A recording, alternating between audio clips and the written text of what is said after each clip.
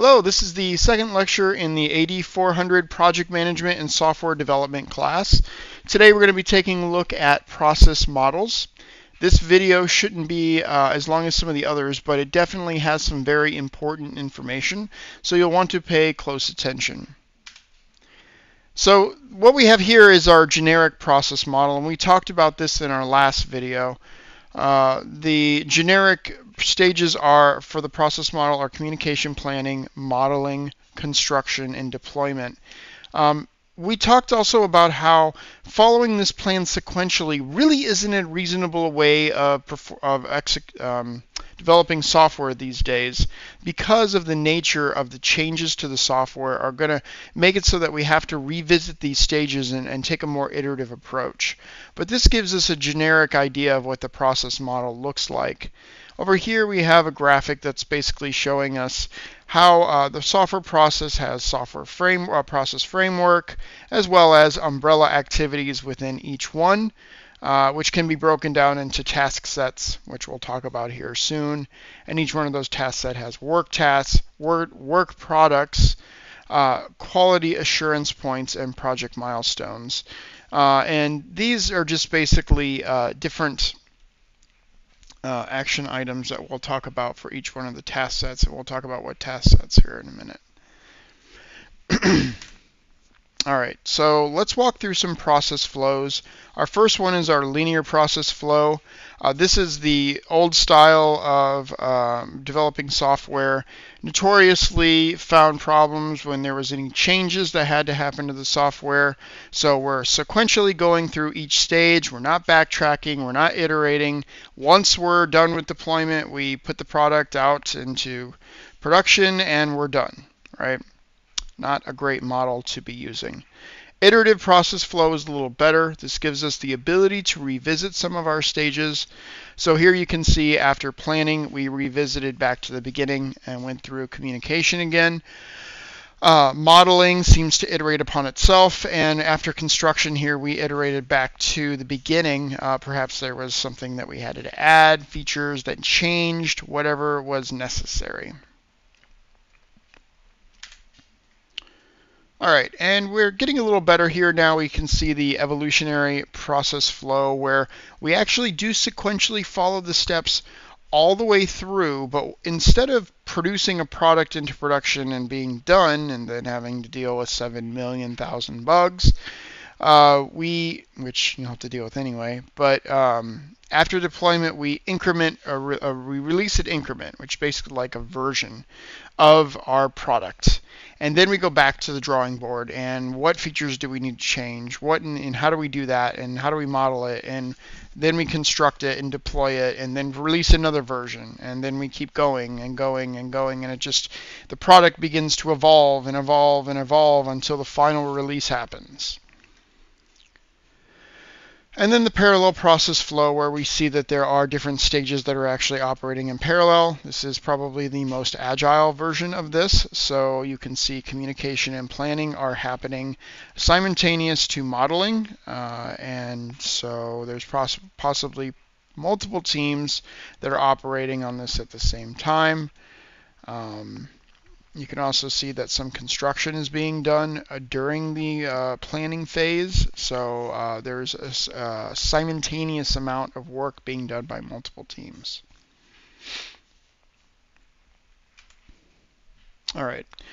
So a task set is going to be any sort of work that needs to be done to accomplish our objectives in our software engineering process or actions. And let's talk a little bit about the lists that are created from a task set.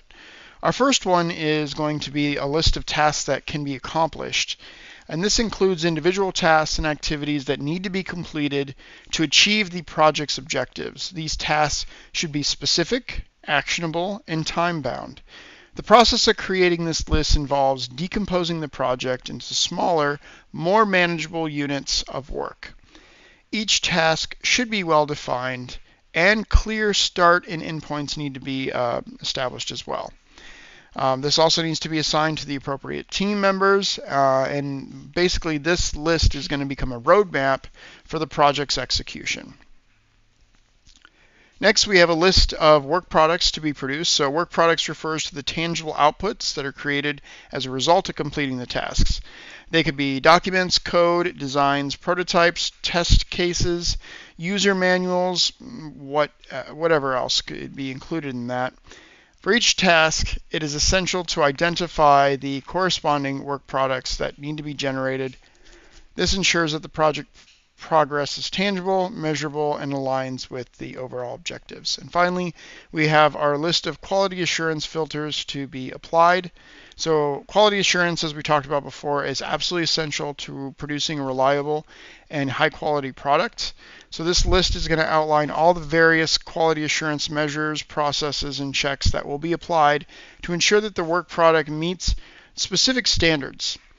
Some of these filters may include code reviews, testing procedures, user acceptance testing, performance testing, security audits, lots of stuff that we'll talk about later as well as next quarter. They're going to act as gateways that work products must pass through to be considered ready for delivery. They're going to help prevent any sort of defects from getting into the production level process. Although, of course, there's always going to be things that slip through the cracks. Okay, so software assessment and improvement is,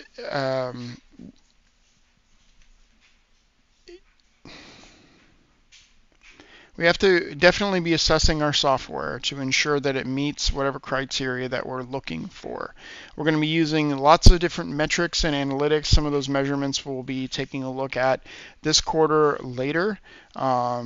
We definitely want to be constantly monitoring our process to ensure that it's meeting the standards that our stakeholders are looking for. Our customers are happy, our boss is happy, our Scrum Master is happy, everyone's happy, right? And we'll talk about these later, as it says here. All right, so we're going to talk about some prescriptive process models, and they're going to give us an orderly approach to a lot of the software engineering. Some of the things that we want to consider, though, with these prescriptive models is if they strive for structure and order, is it appropriate for software that thrives on change? Like I said, software in this modern age is constantly being changed and updated. And so these prescriptive models are very orderly, and some of them can be very rigid, as we'll see. But some of them are actually designed to accommodate change.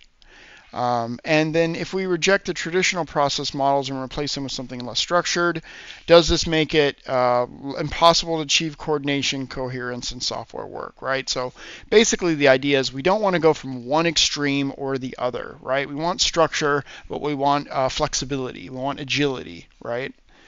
So let's take a look at some of these. The first one is the notorious waterfall process model. And these are the stages. We have communication, where in this stage the project stakeholders, including clients, users, development team, communicate, gather information about the project's requirements and goals to try to understand the project, the problem domain. Planning is when, after we've gathered the requirements, we begin planning. Creating a detailed project plan includes determining the scope of the project, creating a schedule, allocating resources. And then we move into the modeling phase, where the software's high-level architecture and design are created based on the requirements that we gathered. This also includes creating detailed design documentation, data models, and systems architecture. Construction is where we actually do the coding and the development. We take the designs that were given and we implement the software using good coding standards, and then in deployment, after we finish construction, it's thoroughly tested to identify or fix any defects. Once it's been approved by quality assurance, it's deployed to our production environment. So some of the key characteristics of the software model is it is sequential. All the processes, all the stages happen in a linear manner. Each stage must be completed before moving on to the next one. It's driven by document, so we want to create comprehensive documentation at each stage to guide the subsequent phases. It is not flexible. It's not adaptable to change. I think I kind of beat that dead horse already. And it's limited user involvement. So the idea here is that we get the user's information and communication.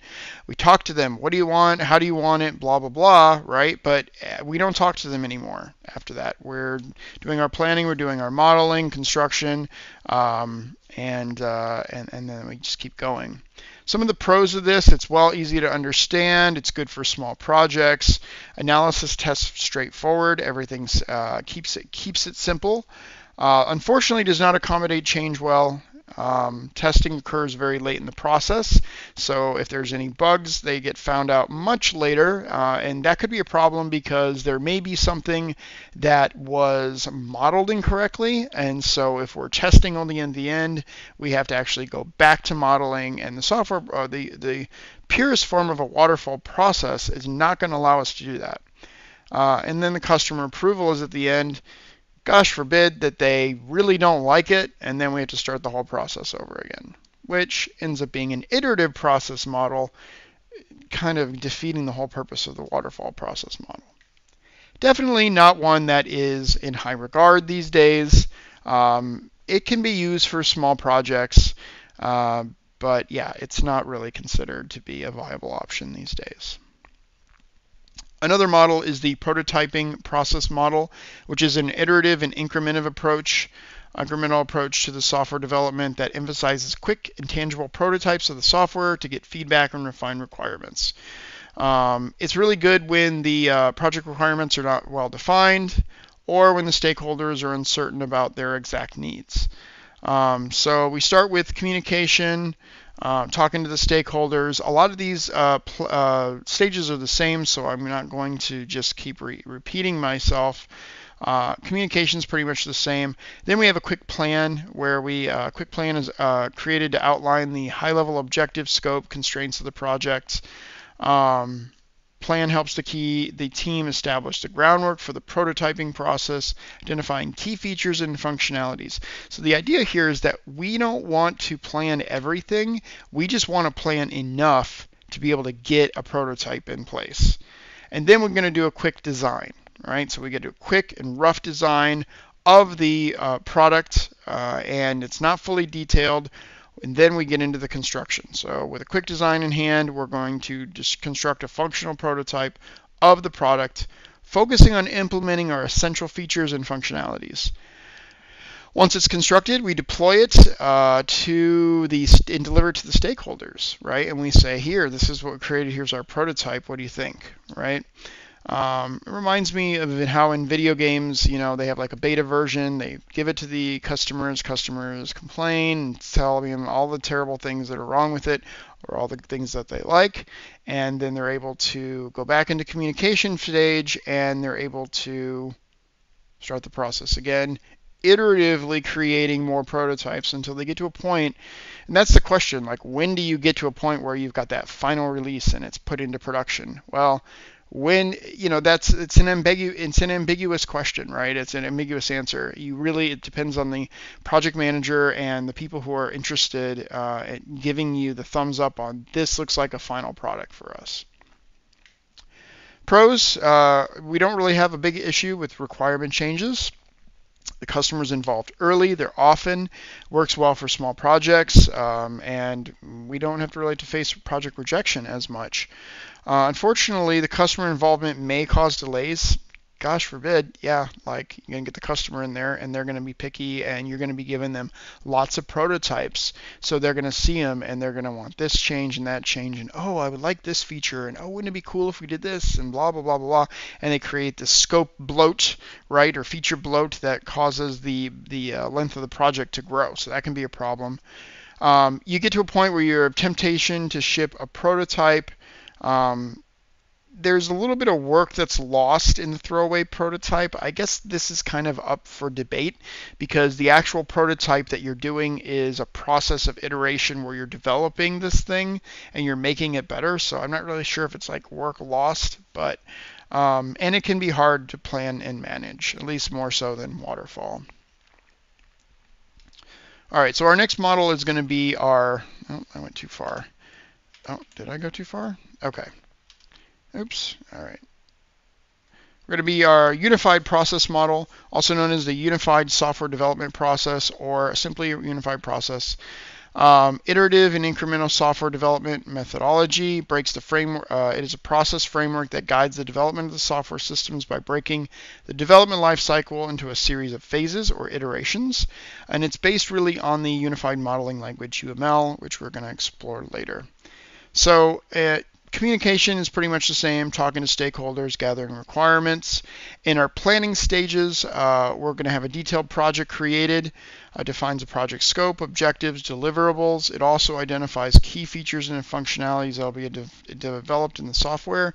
Notice how communication and planning are now kind of grouped together into the inception stage. And then we have an elaboration stage, which is involving our planning and our modeling. So with our modeling, we're going to develop the architecture and the design based on our requirements. Particularly, this one is useful with UML diagrams to visualize and document the system structure, behavior, and interactions. Construction happens next, where we actually implement the software based on the design and the models created. And then we have the transition phase, which is construction and deployment, where after construction, where the software is tested, final product is deployed to the target environment. Lots of different forms of testing is done, and then we do a release, right, where we go into iterations. So here's our first release, here's our first version. The software increment represents a portion of the complete system with added and improved functionalities from the previous increment. After each iteration, a release of the software increment is made available for evaluation and feedback. So this model is characterized by its iterative and incremental nature, allows it more flexibility and adaptability. Instead of attempting to get all the requirements design up front, it focuses on delivering value to the stakeholders through regular releases of functional increments, which is interesting because it kind of sounds like the prototype version, right? Except here we're actually taking and we're delivering a model. It is very similar to the prototype version, except it's more detailed in its planning and its modeling. We're not only focused on getting that prototype done for each session. We're actually, for each iteration, we're actually going a little deeper with each thing. Also focuses heavily on visual modeling techniques such as UML to communicate with the stakeholders as well as all the stakeholders to understand everybody's on the same page. Some of the pros are we have quality documentation, the customer's constantly involved, good and bad, right? Accommodating requirement changes. One second. And then it works well for maintenance projects. So if you have a project that's developing or actually performing just software maintenance, this works really well. Use cases are not always precise in this particular situation. We'll learn more about use cases later. It can be tricky to do these software increments. Overlapping phases can cause problems. Notice how there are overlapping phases here, like for example with planning and modeling under elaboration. And really this requires an expert development team. And as we're going to see, there's other models that we're going to go through that also require this expert development team. You don't want a bunch of interns that are going in trying to do this because it's going to get more messy. It's rather complicated. All right, so our spiral process model or evolutionary model is a risk-driven iterative software development model that combines the elements of both iterative development and the waterfall model. So it's addressing risks early in the development process by continually evaluating and refining the project through iterative cycles. So we have our standard stages here with communication, talking to our stakeholders, identifying their needs, creating goals, constraints. And then we go into our planning stage where we're created based on the requirements gathered, outlines the project scope, the deliverables, all the schedule. Here we also want to really focus on potential risks and mitigation strategies, identify them, put them in the plan. Modeling is our analysis and our design that we'll be doing. It may involve creating prototypes or mock-ups to visualize the system's functionality. In construction, we're going to start coding, creating, and then testing, and then deployment. Once it's thoroughly tested, the final product is deployed to the target environment. User acceptance tests may take place to ensure the project meets the stakeholders' requirement. It's really important to understand that the spiral process model is characterized by also its iterative nature.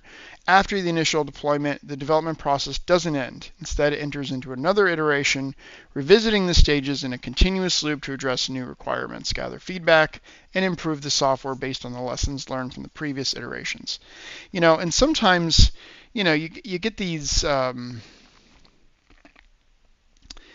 get these spiral process models where you're able to, create this software, put it out there, and it's just a continuous process, right? Until you meet all the requirements.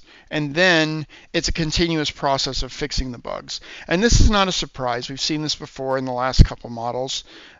Here, there's more of a focus on making sure that risks are identified and that risks are handled, whereas the prototype was all about getting a prototype out to the user, and the unified process model we actually had a series of overlapping stages. So there's distinctions between these, but there's a lot of similarities as well. The idea is that we're taking that waterfall and we're making it more iterative with our spiral process model, where we get the benefits of really having a robust and structured format for what we're doing, but we're also making it iterative. Again, customers involved a lot here. Development risks are managed, suitable for large, complex projects. Our iterative, structured approach allows us to keep iterating, finding more risks, finding more requirements that need to be implemented, and it works well for extensible products. That is, products that would have some sort of development or iteration on them later after requirements have been met. So risk analysis failures can doom the project. So if there's any sort of analysis around risk and that we're unable to handle that risk or account for it, can doom the entire project. It can be hard to manage, and again, we need an expert development team on this one. Okay, so some other models that exist are the rapid application development model, which is an iterative development and model with prototyping and little planning involved. So you develop functional models in parallel for faster product delivery. You have a business modeling, data modeling, process modeling, application generation, and then testing and turnover, right? And then that's it, right? This is a really fast way of getting this done and put out there. This focuses on gathering requirements using focus groups and workshops, reusing software components, and informal communication. So finally, the agile model I'm just going to talk about. It encourages continuous iterations of development and testing.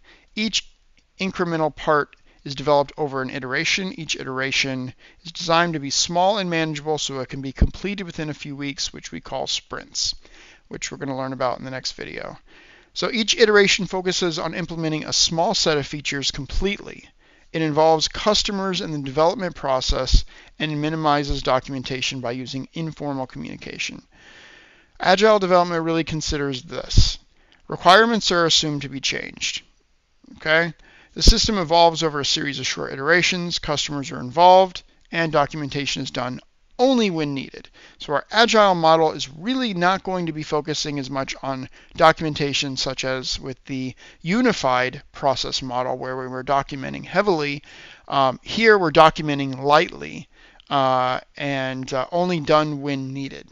That being said, there is a difference between agile project management and agile software engineering, whereas in agile project management, documentation may take a more central role, whereas in agile software engineering, the software engineers are actually not going to be documenting as much. Okay, so that is it for this lecture. The only thing, I just put this slide here at the end because we want to think about these questions again now that we've seen these prescriptive models. So I'll leave that to you, and I'll see you in the next video.